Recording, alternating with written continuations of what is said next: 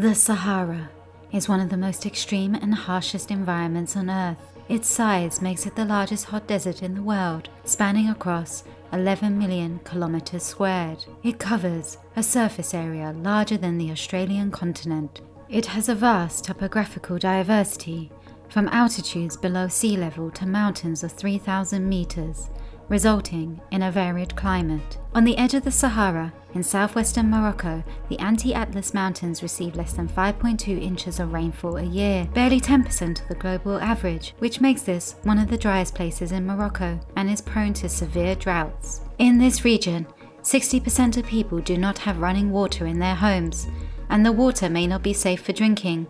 The lack of water and severe droughts have made farming unpredictable.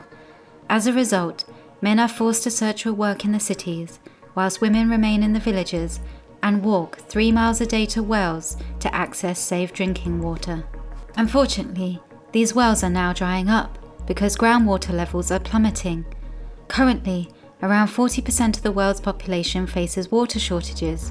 That includes some 2 billion without safe drinking water, despite the fact the planet is covered by 70% water bodies, and 2/3 of this is unavailable for us to access because it is tucked away in frozen glaciers.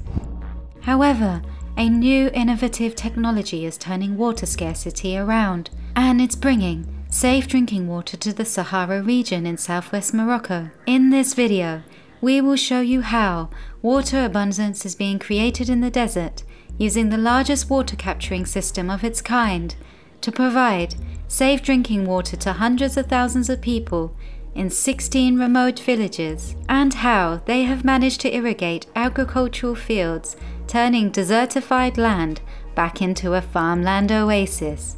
So stick with us as we dive into today's video. Southwestern Morocco is a hotspot for endemic biodiversity due to its unique climate. This region naturally borders the Atlantic Ocean, which brings a cold front of wind and fog. However, since this area is in the transitional zone of the Sahara Desert, it gets extremely dry and arid in the summer, and over the last decades has seen a reduction in rainfall. This zone has disputed borders which were established by the European colonizers in the 19th century. The people who live in this region were mostly nomadic tribes who used the vast expanse of the Western Sahara for agricultural and trade purposes. Often, there is a misconception that deserts are uninhabitable places. However, living beings have been surviving and thriving within these environments for millennia. The desert can also expand and contract for different reasons. Human management around its transitional zones are a contributing factor. The nomadic tribes were able to make the desert into a hospitable place by managing the land in a holistic way. Their nomadic territory was split apart. This in turn meant a rapid decrease in agricultural production. What followed was an extended dry period that exacerbated the process of desertification. The presence of soldiers, armed automatic weapons, and automobiles also destroyed the local fauna over the course of the 20th century. And by the 1980s, the nomadic culture greatly declined due to forced settlement and urbanization. Big irrigation projects were installed, which led to salination of the soil, creating desertification in the long run. However, thanks to Asiya Derhem, fertility in the Western Sahara is being restored. Asiya Derhem is a mathematician and businessman whose parents were originally from Mount Boutmesguida in the Anti-Atlas Mountains near the coastal town of Sidi Ifni, where slopes are covered in mist for an average of 130 days a year. Despite the lack of rain, Asiya Derhem knew that he could create water from fog. Whilst living in Canada in the 1980s, he learned about fog collection in Chile's Atacama Desert, one of the first projects in the world to collect water from nets. He knew then he could recreate something similar on Mount Boutmesguida.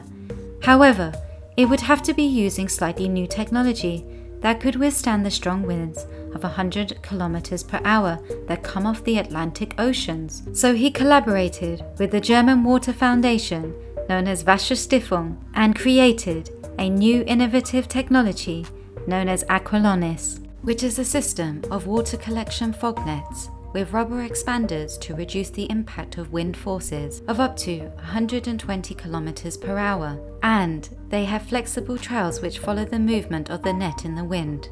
They also have a spacier 3D knitted fabric, which has a larger surface area for producing higher water yields compared to flat woven mesh fabrics. Over the last 10 years, the project has been expanding, and now 15 aqualonis systems have been installed, which makes this project the world's largest collector park with 1,682 square meters of mesh space. And now 16 villages and a school in the valleys around the aqualonis site have been provided with drinking water.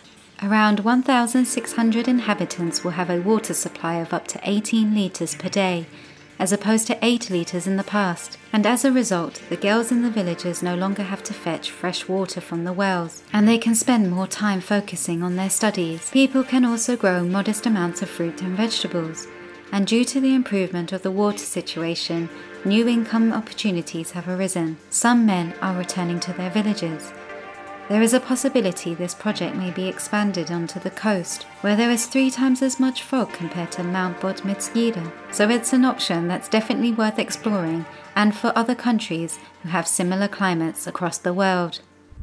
I hope you enjoyed this video. If you did, make sure to tap the like button, and if you're new here, consider subscribing with the notification bell on. Thanks for watching another video, brought to you by Leaf of Life. We are a very small team dedicated to sharing educational and inspirational stories about sustainable and regenerative projects and solutions. If you wish to support our work so we can continue to make videos like this one, then make sure to check out our links in the description.